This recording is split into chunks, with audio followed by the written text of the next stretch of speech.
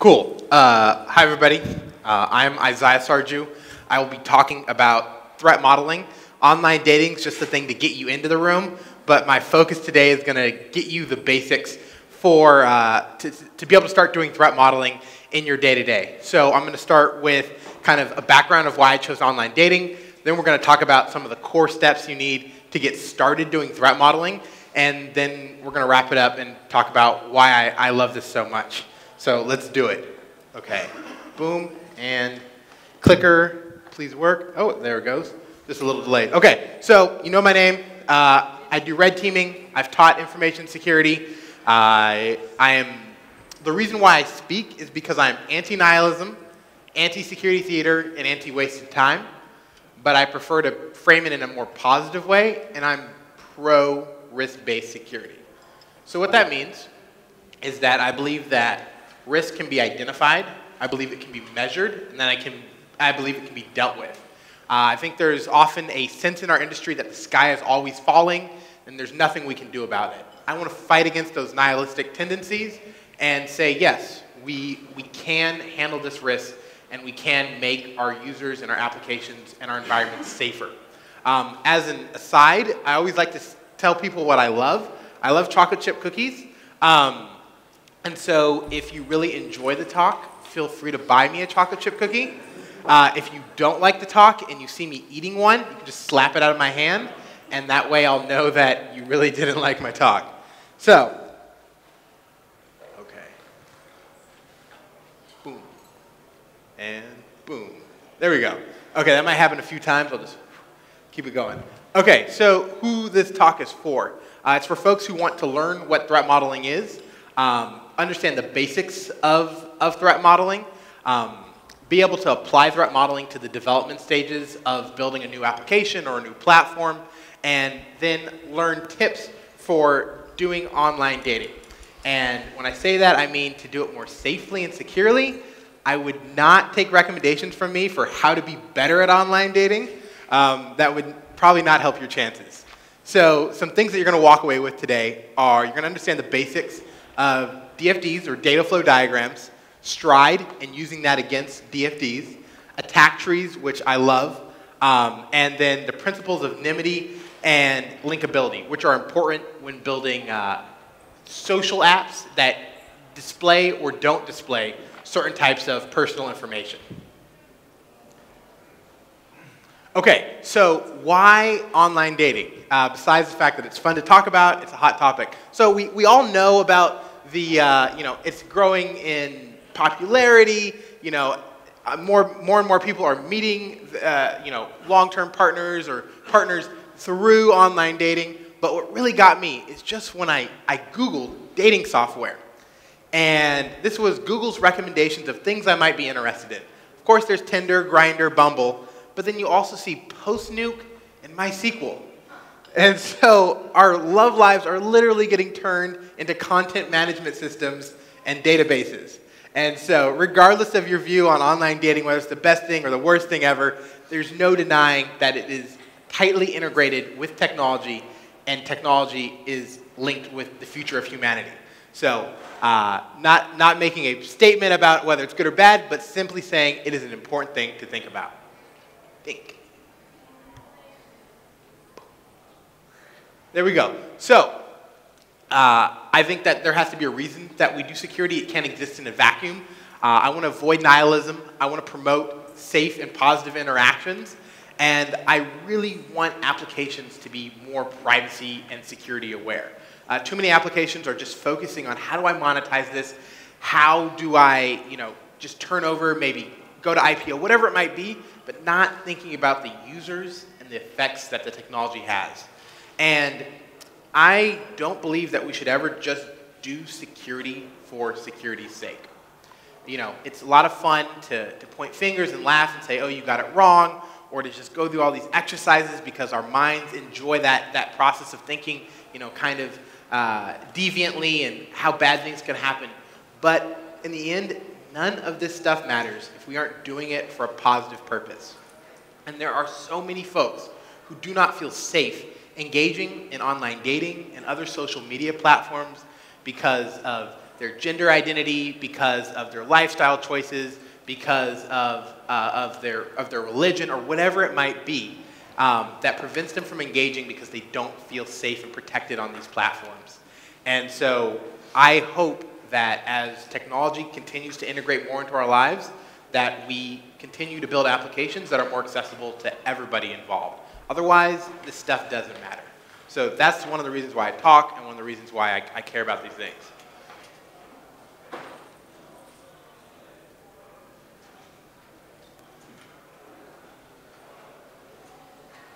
There we go. So, what happens when you don't do threat modeling? There are many bad things that happen, but I'm going to talk about two specific ones. The checkmarks research with Tinder matching disclosure, and then data linking disclosure, which is an example I created myself to demonstrate this principle. Let me see if I can move this thing so it picks it up better. Cool. Okay, here we go. So, like I said, the first thing we're going to learn about is DFDs, or data flow diagrams. Okay, so I want you to keep this in your mind. I'm going to explain it. This is a quick DFD I created for a hypothetical online dating application. Keep it in your mind as we describe it, and then we'll kind of review it again. So you'll see this a couple times throughout the presentation if you didn't have time to grab your picture right now. Here we go. So the purpose of it is to understand how data flows throughout an environment. Adam Shostak, who literally wrote one of the books on threat modeling after Wendell Snyder, it says that problems tend to follow the data flow, not the control flow. So we have to think about how data is moving throughout our environment, into and then out of, and that's where a lot of the problems can happen.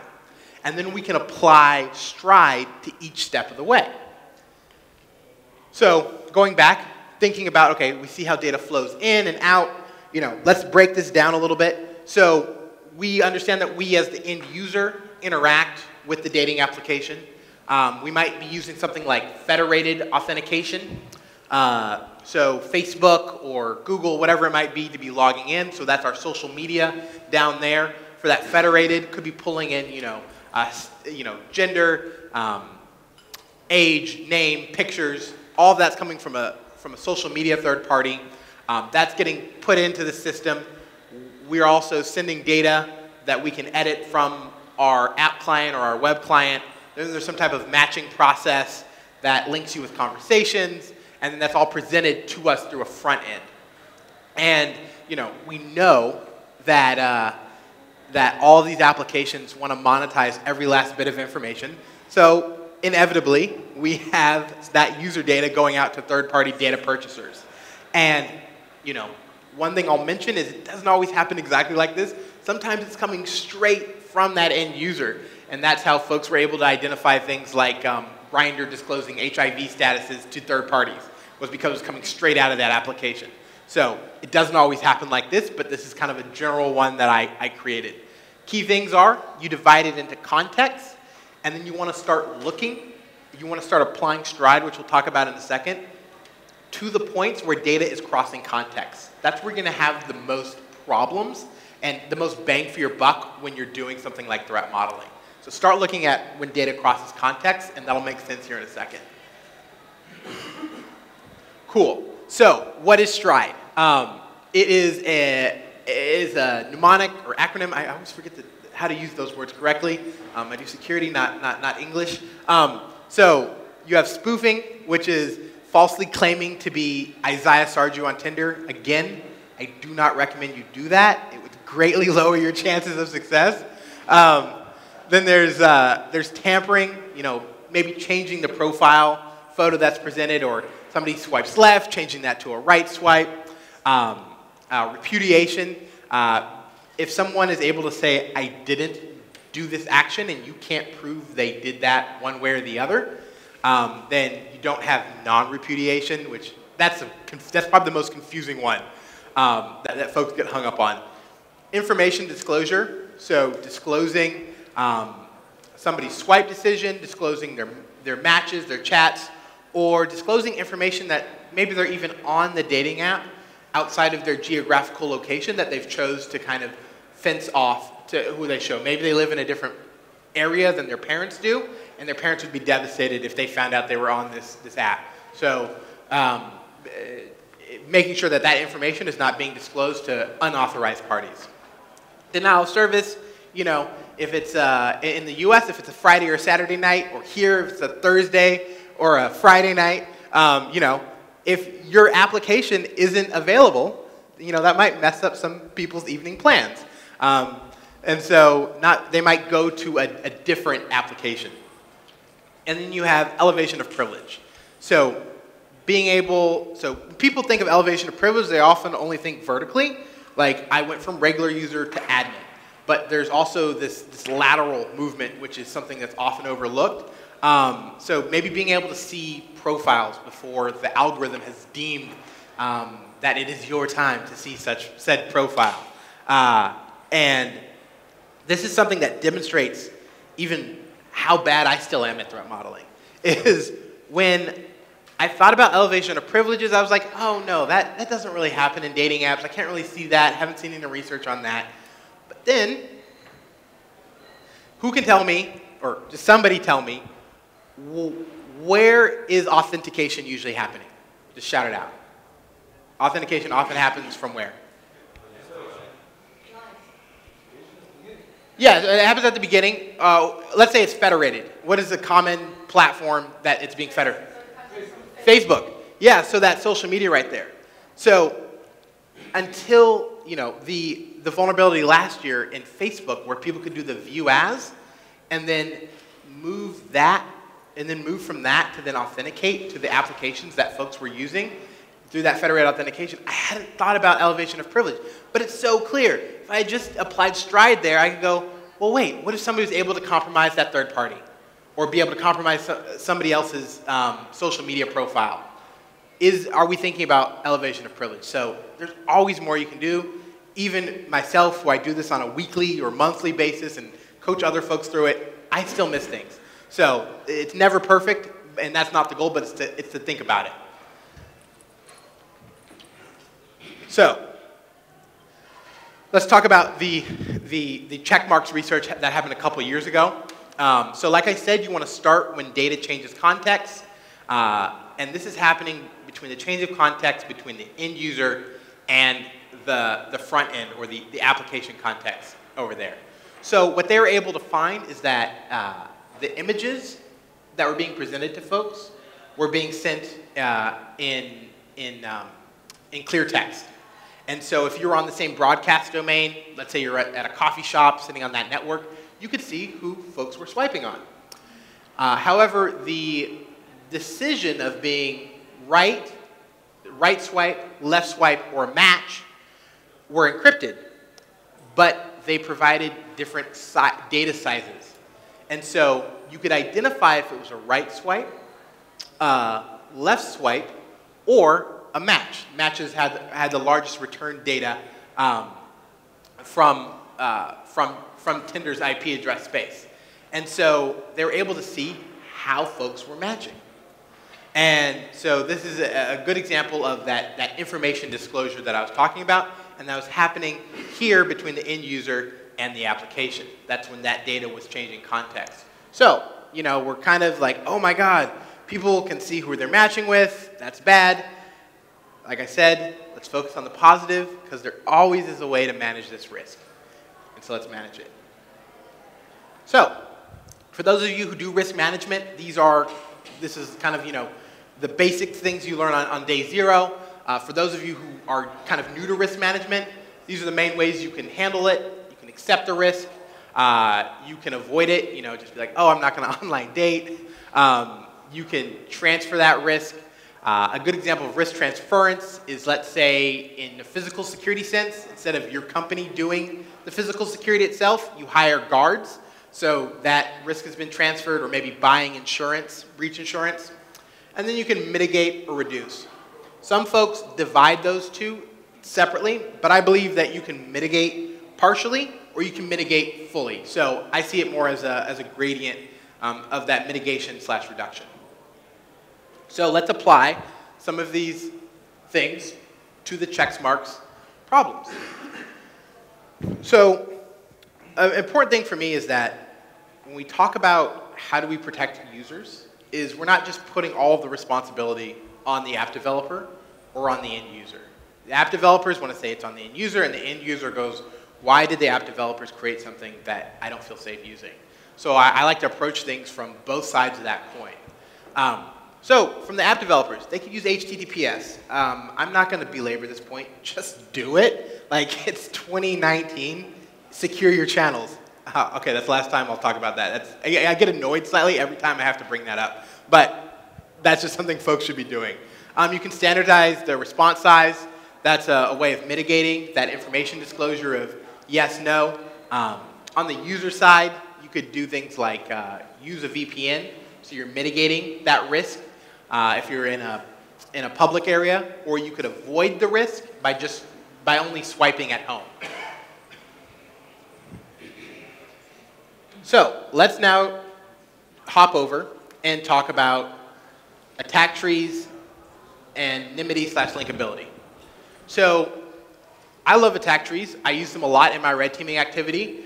We recently had to do a physical breach, and we were told, just break into the building. I was like, that's not an objective. Just break into the building? Like, yeah, I'll just tailgate somebody. Done. Like, there has to be some risk that I'm actually providing to the organization. So we sat down and I asked the stakeholders, like, what would be bad at this location?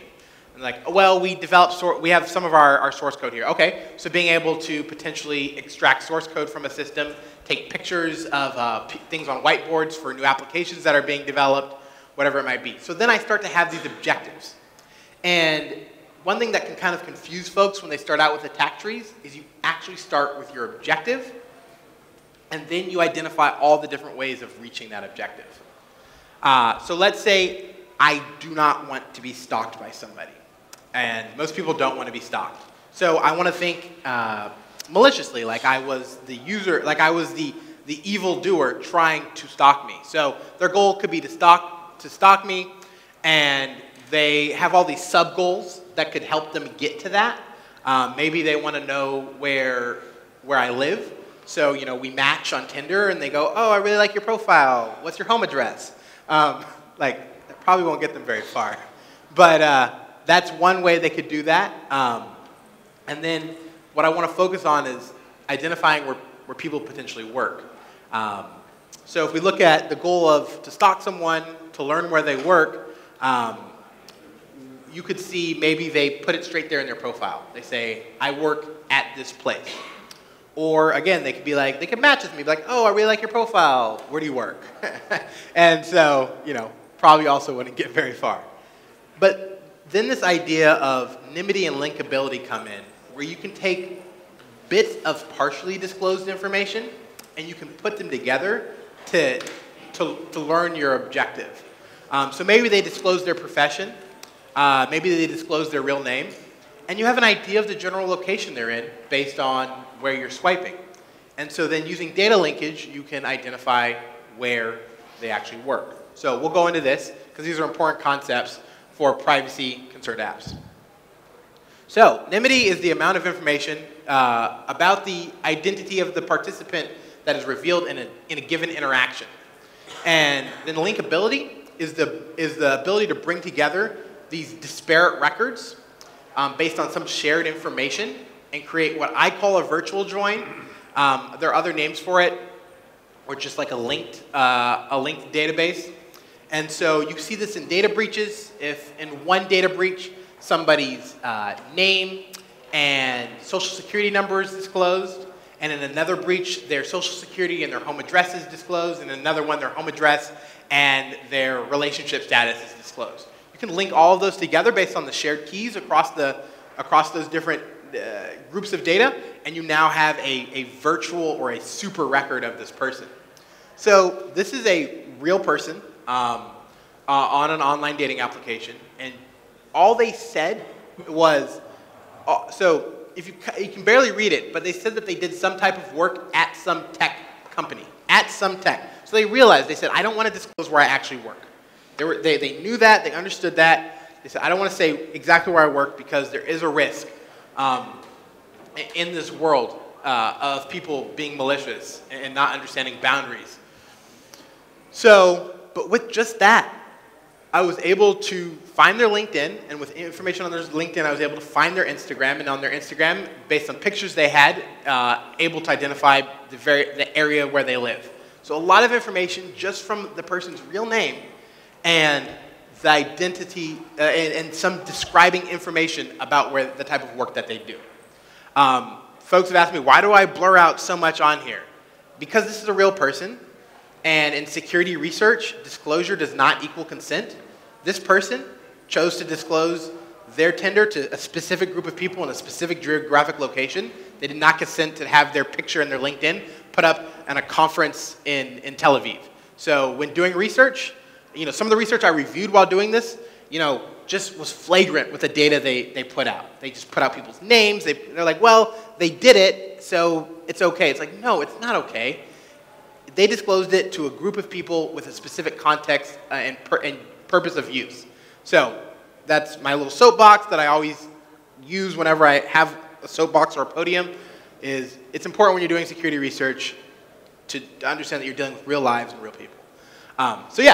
So again, this is kind of scary stuff. We're sufficiently depressed, but there's always hope. We can manage this risk. Cool. So, from the application side, you could allow users to choose which information they disclose, whether that's their real name or, things like that. And so that's transferring that risk. As the end user, you could just not date, just avoid that risk. I'm not going to say that dating outside of online dating is any safer, especially for various groups of folks in this world. But that is one option if you specifically haven't found a way to handle the risk in a way that you find appropriate for online dating.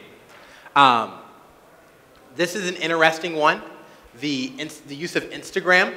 So it used to be that Tinder would disclose the full Instagram handle. And so folks could, if you were looking at somebody's profile, you could find their actual Instagram. And on Bumble, you couldn't. They just showed, a limited set of pictures based on some time period that they pulled from Instagram. But what you could do with Tinder is you could find somebody's real Instagram, and then you could go harass them.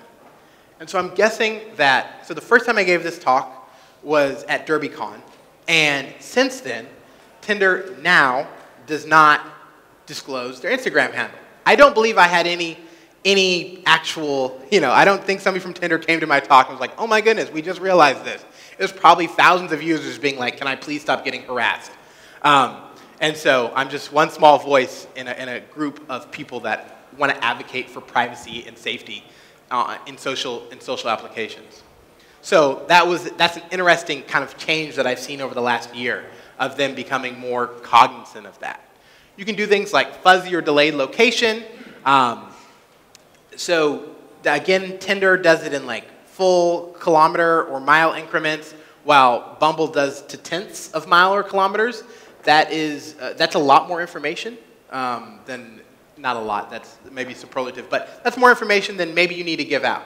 OkCupid does a great job of this. They do like 1, 5, 10, and 15 mile increments, at least last year when I was looking into it. And so that's also great. It tells you, yeah, I can walk to this person to meet them tonight, or I could drive, or maybe I'd have to fly. So you kind of have like a general idea of how far it would take you to get to meet somebody without saying like they are right down the block from you, or being able to spoof your location and triangulate where that person likely is in the city. On the user side, you can do things like don't connect to your Instagram. And this one right here, the prevent real-time location sharing for reduction is something I really want to highlight. I get excited about it. You might not, but so what here controls the disclosure of your information, of your location? The client. Yeah, the client. So it's the client and that client is usually your phone. And so when we think about who has control of that, we can think about what is the actual device that we're using as an end user. So Android, you either can disclose your location to an app or just not disclose it. On iPhone, you have gradients. You can say, only disclose this when I'm using the app, always disclose it, even when it's running in the background, or don't disclose it at all to this application. And so you can start to think about, well, I feel more comfortable using these applications on my iPhone, and I'm only going to use these applications when I'm in transit. So it's harder to pinpoint exactly where I am, being able to say, this is where I live or this is where I work. So having control, this is why I get so excited, is because once you start doing threat modeling, you say, oh my goodness, I have control over this. So it gives you power as a user. And you say, I have control over this, and there are intentional decisions that I can make. There are intentional decisions that I can make that can affect the outcomes that I'm trying to achieve from a security standpoint. Great. So I'm going to wrap this up. So my love of threat modeling. It helps builders build better. It helps defenders think intentionally. So whether it's a blue team or it's some type of kind of mixture of defensive, offensive-minded folks, it helps you identify where those risks are going to be. As somebody who does mainly offensive work, love attack trees. I love doing DFDs and hypotheticals and saying, okay, I want to prioritize this type of attack over this type of attack. And in the end, what is most important to me is it helps everyone make intentional decisions about data responsibility. And so once you as a user do threat modeling on something that you're going to do, you become responsible saying, do I want to actually engage with this? Or if I want to engage with it, how will I engage with it more responsibly? And as an application developer, once you have done threat modeling and continue to do it throughout as you iterate and build your application over time, and you refer back and you update and all of this, you take ownership of what you identify. If you're building a dating application and you go, well, this is going to disclose potentially where people live, are we okay with that? And if we're not okay with that, can we provide some type of gradient? So in the end, I want people to be there. We all have different risk tolerances, and in the end, there's no one-size-fits-all security. But there is the ability to be a lot more intentional than we currently are. Yeah, and so these are the sources. This right here is, I put all my slides that I give up on my GitHub. And so you can get the sources there and also see a previous version. It's only changed slightly since then. And I think I have 2 minutes. So I have 2 minutes, so maybe one long question or two short questions, if anybody has them.